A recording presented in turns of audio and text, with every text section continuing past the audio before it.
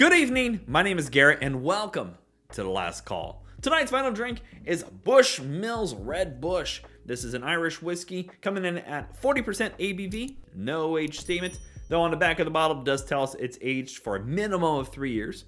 But the interesting thing is that they actually matured this in bourbon casks.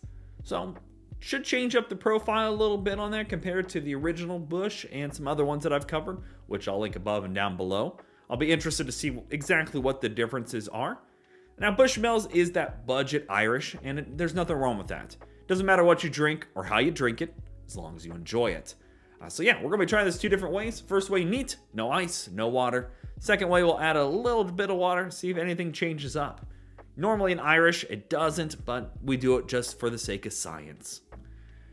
Already, yeah, I've covered so far. I've done all the budget ones. I've done the original.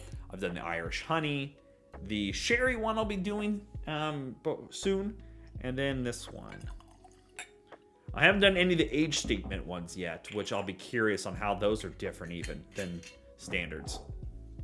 But I seen this one, and it's not super popular in my area, but I was like, I'll give it a try. Very similar color to the original, maybe just a couple % darker. I don't know. I'll have to do some A/B comparisons with that one to see if there is, because I'm very curious.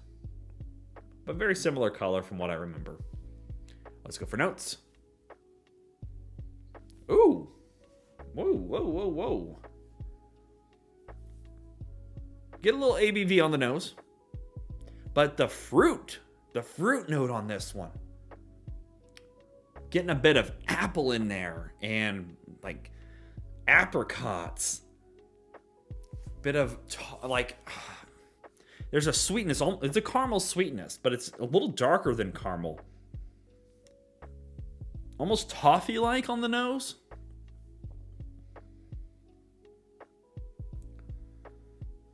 Get a bit of that oak in there, but it's very faint.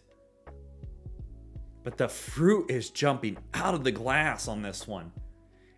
If you would have told me this was the sherry version, I wouldn't have argued.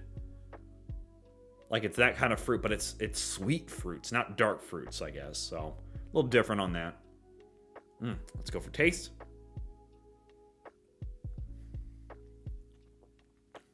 Little ABV on there, but doesn't hang around long. Actually, that's pretty damn good. Wow. Get a bit of that vanilla sweetness. That little bit of, it still reminds you of Irish. You still get a little bit of that shortbread butteriness in there.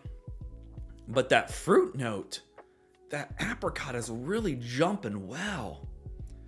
Apricot, apples. I'm just getting a lot of fruit sweetnesses going on here. Little bit of that oak in there, but it's really far back. It's really far back in there. I'm getting a bit of, like, just a bunch of fruit sweetness, almost pear-like now. It's got just a beautiful quality to it. Damn, I'm digging this. Again, the ABV is showing up a little bit on there, and that's expected. Again, your budget ones tend to show that a little bit stronger.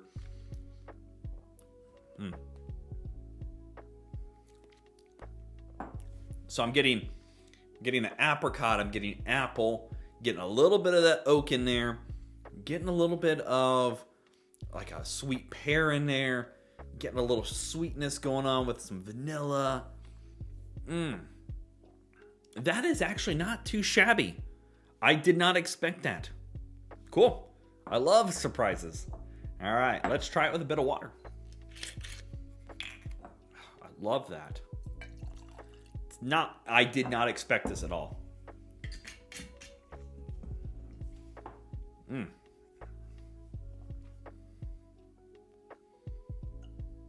Okay. Got our standard here.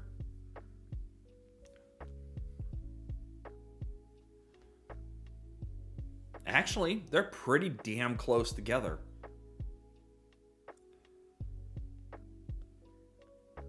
I mean, if anything, this is dialed back maybe 10% of those same notes. I'm still getting the fruit, getting that bit of sweetness in there, getting that apricot.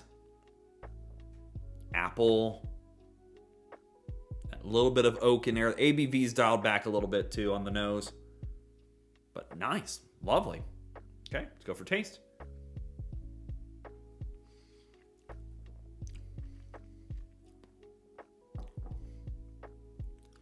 I don't believe this is bourbon casks. They had to get this mixed up. Because this does not even... My mind's blown right now on this one. I'm still getting a lot of that. It's not so much a single fruit. I'm getting a little bit of apple still and that little bit of apricot. But I'm getting more of a generalized fruit note now.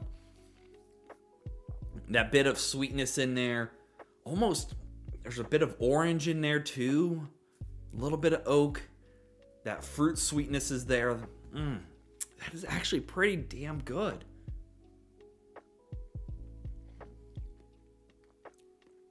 Yeah. Again, I'm still getting a little ABV on the taste. You can tell it's budget on the taste. It's a young whiskey.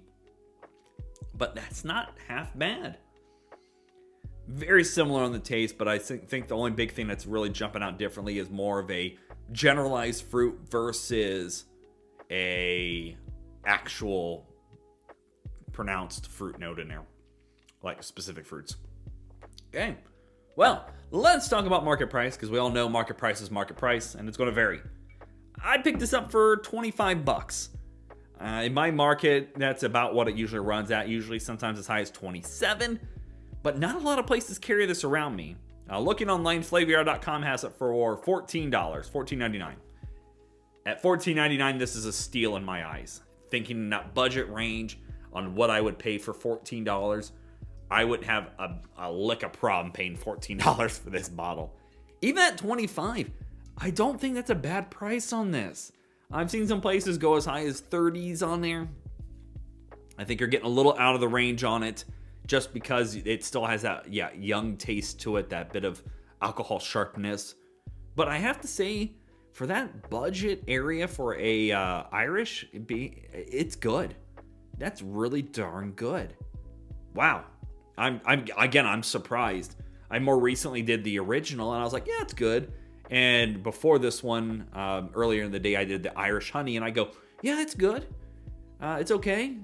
This really surprised me. I definitely give this a thumbs up in that budget range.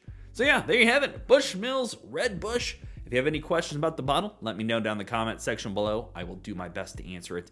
And if you have any specific spirits I should look for, also let me know down in the comment section below. I'm always on the hunt for something new and exciting to try. And as always, may your last drink of the night be the best one.